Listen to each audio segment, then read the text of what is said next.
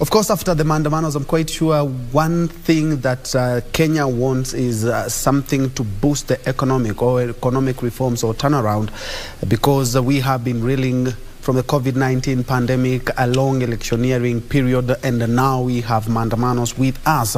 So we are looking at a company that has decided to empower not only Kenya but Africa, but Kenya is the entry point. I'm talking about the IBU group, and I'm joined by the president, Dr. Usman Zafar. And also we have Kevin Majau, who is an African representative of Bella Baba Technology. I hate is an Estonian firm. Yes. Gentlemen, karibuni sana. But to begin with you, the president, IBU, tell us something about IBU and why you have not only chosen Africa, you've chosen Kenya as the entry point. So first of all, thank you very much. It's an honor to be here on the State TV channel. Welcome. So IBU Investment is a Dubai-based company, and most of our projects are basically for African region. So we have spent more than 3 years. We have invested heavily on the research and development work for that what Africa need. So how we can bring transformation in the areas of smart cities, healthcare, digital transformation, youth development, agriculture, how to have like affordable housing scheme, and many other areas. So we found that it's a very promising area, and especially the youth, they need something different, you know, like to make Africa very special. So we have identified more than 90 projects in all these domains, and the allocation of budget is around $6 billion to start with.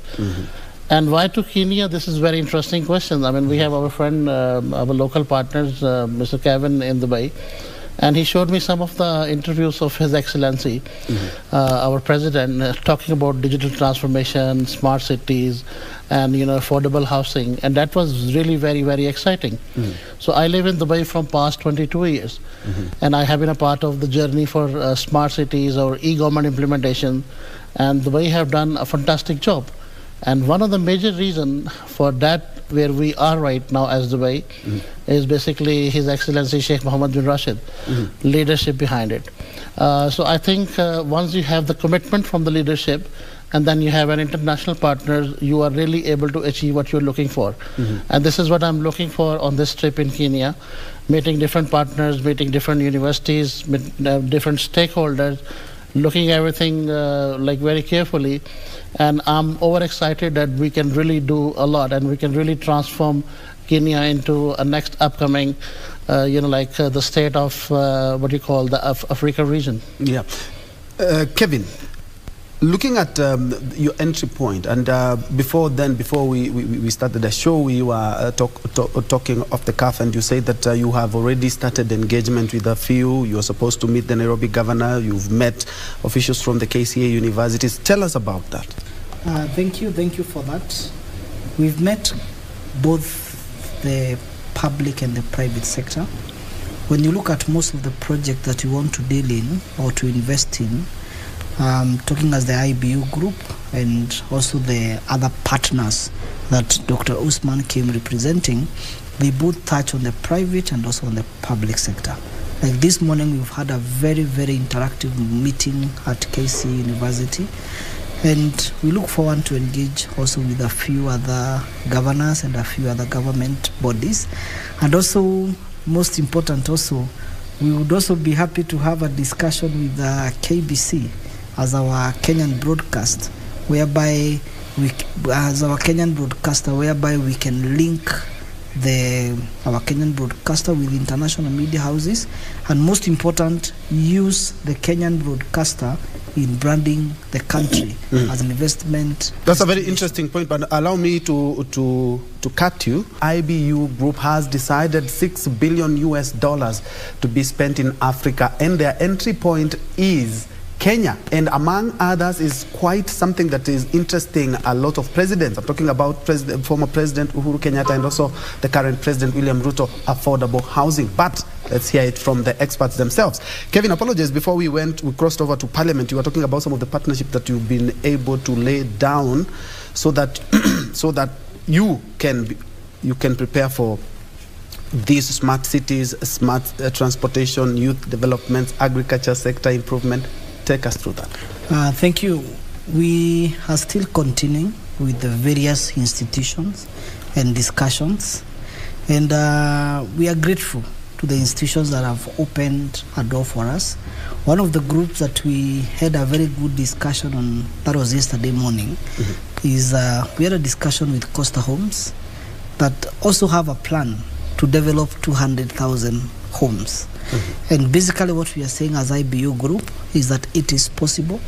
And Mr. President here is going to explain maybe more into details, but we are saying and we are telling the President, IBU group has a vision of establishing a fund in partnership with the government that is going to make sure that the 1 million homes dream becomes a reality. And most important, introduce something that has never been seen in the country and also in the continent of Africa, where we have a multi-generational mortgage, where someone can get a mortgage and you pay your mortgage over a period of 40 to 60 years. You're talking about 40 years? 40 good years. Even in some instances up to 60 years, especially for social housing, where you can pay for 20 years, your son can pay for 20 years, and the third generation can pay for 20 years. Because maybe after 60 years, maybe you may not be having the income that you expected, and maybe, I'm not saying you'll not be alive, but peradventure you are not there. But if you are there,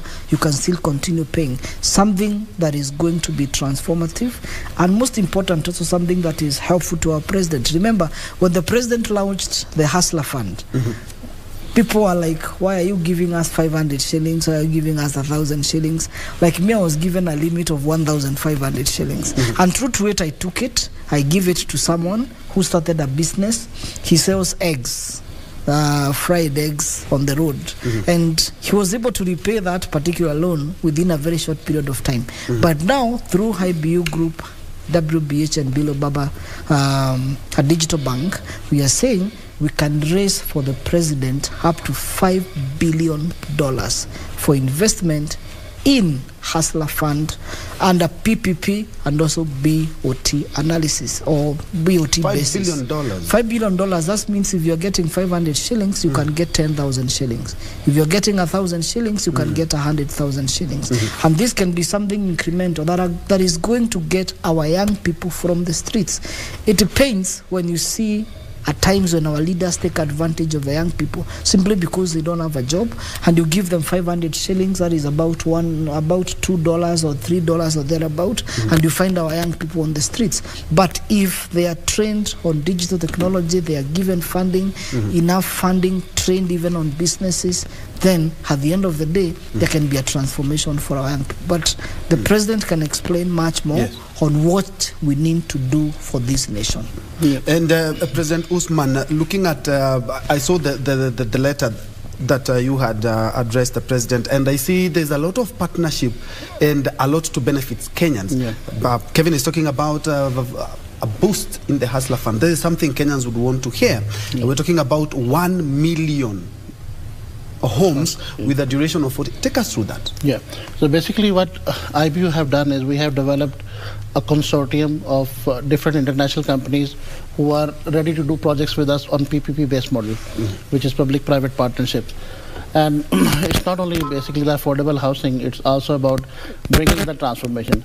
So when I look into Nairobi, I mean, it's a fantastic city, but there are issues here, like in terms of transportation, in terms of, getting, for example, attraction to the foreign businesses to the, to the country. So what we work is basically on a 360-degree angle. So we would love to basically bring all these investments into these areas in the country, and we also help basically the local companies and the youth also to train themselves on these innovative technologies. So like Mr. Kevin mentioned a couple of companies named, like when we have this, for example, one of the very unique banking system, digital banking. So everyone talks about the digital banking and the fiat to crypto and crypto to fiat. So we need to look into basically what sort of laws are available in the countries and how we can match it with the international standard. So there are a lot of crypto investors who are ready to basically put money through the digital banking into the system. So we're going to bring all these type of basically an ecosystem, I must call it, to the country. And this helps you to boost basically your tourism. It helps you to attract the foreign investors, and it helps to brand basically Kenya itself as one of the favorite like destinations for the investments for an SME or medium to large scale sectors. And still on the same, President Usman, the agriculture sector. Looking at the drought situation in the country and looking at the gains that we've been able to achieve in the few years, and your boost now, because I would like to see exactly what you as a company are chipping in matters agriculture, which is quite an emotive issue in Kenya. We have seen companies, even fertilizer companies, I've seen companies like Elgon Kenya decide to blend fertilizer just to give their farmers and their customers something quite different. What exactly are you coming in with that will help the agriculture? So we are looking for basically different JV opportunities with the land owners. So we have a couple of visits in Nairobi nearby outstreaks, and we see, I mean, the lands are, you know, quite good from an agriculture perspective. So I have been to a couple of like tea farms in a nearby area, and there are a lot of value proposition available from an investment perspective. So what our idea is basically, so it's an agriculture country, so why not to basically boost it further, help the farmers or help the landlords to bring in extra revenues. So it's not only basically investing and bringing more agriculture, but it's also helping them in exporting it to the other part of the world. So that's the ecosystem we want to bring into the country. So like we have a very large group from Cyprus called a FIG group of companies, and they are also very keen to look into basically agriculture, also this affordable housing projects we are talking about. They have developed a series of resorts in Cyprus as a second destination. So that's some of the areas where all our partners are very keen to look into it. Similarly, how we can work with the State Bank to bring the digital banking in the country itself. On a youth development side, like I sit at the board of several universities around the world. So I've been talking to a couple of universities here locally. Why not to set up our own, you know, center of blockchain excellence or center of executive development? Let's train this youth and export them. When you export them, they bring the revenue back to the country, and when they come back, they bring extra skills as well. And this is not something where you really need to invest a lot of money. It's basically the direction. Somebody, you know, like from the senior, politician side, maybe the governor or state head or the president, take, you know, those initiatives under their project management office and push these universities to come up with these innovative programs. And the world is in demand, and we can give like guarantee to these youngsters that, you know, once they are trained up to a certain level, we can help them in getting jobs in the Middle East or in Europe or in other parts of the world. So that's our plan, is basically for looking into the unemployment here. Similarly, why not to have like a metro in Nairobi? I mean, you look at the, you know, like it takes a lot of time people to commute from one point to another point. So if we have the data available, that how many passengers, how many citizens, how many people will be using either the metro or metro bus, so that infrastructure can be developed on a PPP-based model. And the more you improve the infrastructure, the more you have these, you know, like facilities to attract the investors. So that basically it helps you to boost the economy. So that is what we are trying to explore and see that what areas, who can help us, who can be our local partners, and how we can expedite it very fast. And Kevin, still on that, because looking at what you guys are doing is that more or less you're boosting each and every sector that you will be looking at. And there is a boost in smart cities. Yes. We have Konza. Kenya has, as a country, we've moved a few steps ahead of other countries. And if at all you are also talking about smart cities, it means that's a welcome boost in terms of technopolis we have in the country. That's a very good question. When you look at Kenya, Kenya is quite advanced, especially in terms of technology. And I believe in Africa, if we don't rank maybe number 1, we are maybe among the top 5. I'm saying that because I've not done enough research, but within East Africa, Kenya is leading in technology. talk about Konza City, the plan we have for Konza City, and also the president the other day requested the Kericho County governor to get a piece of land or to allocate a piece of land for doing a software city. The reason for the software city or doing the software city is basically to get the hackers and you make them more productive. I think in Kericho, we in that side of the country, we have the best hackers, for lack of a better word. And as a responsible government is to ask yourself, what can you do to make this technology, some of them are not even trained, it's just by birth and all that. What can you do to channel this gift into usable or into better use? Now, our proposal for Konza City and even the software city is to get investors under PPP basis or BOT. PPP basis means is a public-private partnerships where the government will not be borrowing. If it is maybe a company to do, like already there is a company that is doing a university at the Konza City, the South Korea University. Maybe you want to do a smart hospital. Because within the smart city, one of the things, smart city is basically incorporating technology in everything that we do.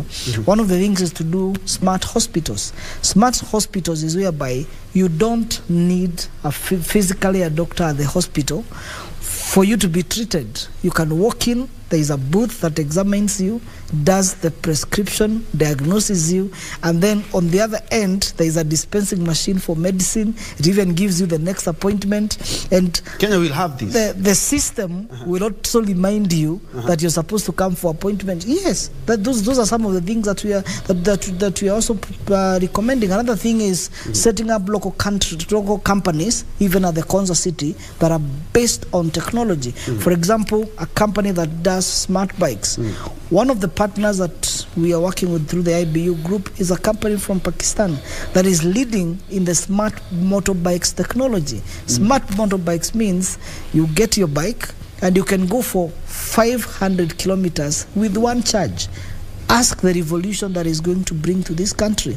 Look at the cost of fuel right now. Most of the bikes that our young people are riding today on the streets, some of them they are on loan. Others are contracted. You have to give the owner of the bike a certain amount of the day, but all the cost of operation are on you.